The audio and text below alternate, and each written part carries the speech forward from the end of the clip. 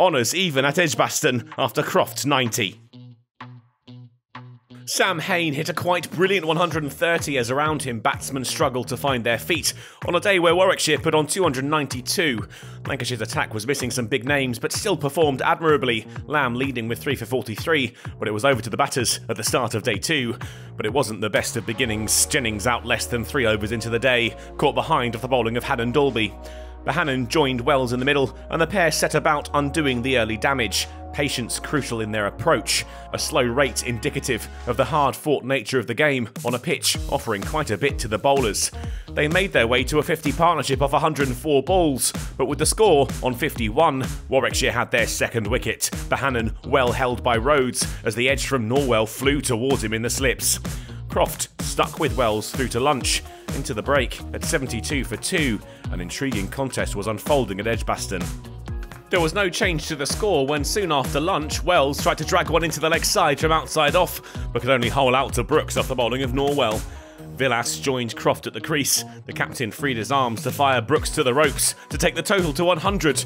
It was good counter-attacking play by Croft and Villas, putting their foot down a little now as they looked to chip away at an ever-decreasing deficit. They made it as far as 141 when Villas was out caught at leg slip after flicking Briggs onto his pad. The walk back, a dejected one from the Lancashire captain. Croft continued, and with another 4 flashed through the offside, he went to a half-century off 76 balls and took his side to 150 in the process. Jones was now the man at the other end, and he too settled well, the score heading towards 200 as tea loomed. They were up to 197 for 4 at the break, Warwickshire now less than 100 runs ahead.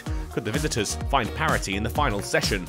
They'd have to do it without Rob Jones, out for 28, caught by Rhodes off the bowling of Brooks. Croft was looking good, and just needed someone to stay with him. Balderson obliged for a time, watching on as they reached 200 with another single from the number 4. Balderson was quick into his work. Early boundaries helped Lancashire close in on Warwickshire's total, but he got stuck and tried to force the issue, skewering Rhodes to Briggs at extra cover. 66 behind now with just 4 wickets in hand. There was more intent from new man Danny Lamb, here lifting Norwell for 6, and he did it again with the very next ball. This one brought up the 250 for Lancashire. Norwell got him in his next over though. Rob Yates took the catch that sent Lamb on his way for 18. Tom Bailey could add just 3 before he became Norwell's 4th victim. They were getting close, but parity looked like it might be out of reach for the visitors when Croft fell on 90, caught by Yates off the bowling of Brooks. Parkinson and Williams held them off to the end of the day, the final wickets intact. They wandered off the Edgbaston surface on 280 for 9, only 12 more needed to draw level with their hosts. Warwickshire will hope to pick up that final wicket before Lancashire can reach parity, but after 2 engrossing days of play, this one is still anyone's.